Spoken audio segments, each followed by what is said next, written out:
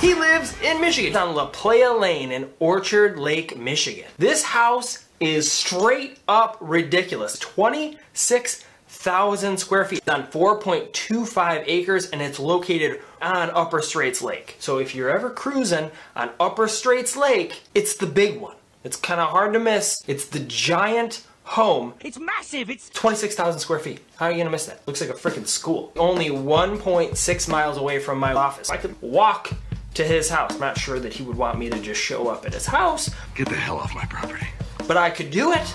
Bob, if you're watching this, let me check the place out. Or if you want to sell it, reach out too. Because I mean, I'm your guy. I make day moves, night moves. I make all the moves. I like to move it. If you want to make Orchard Lake Village your home, it's going to cost about $680,000 average to live there. Not cheap, but that's not crazy expensive either.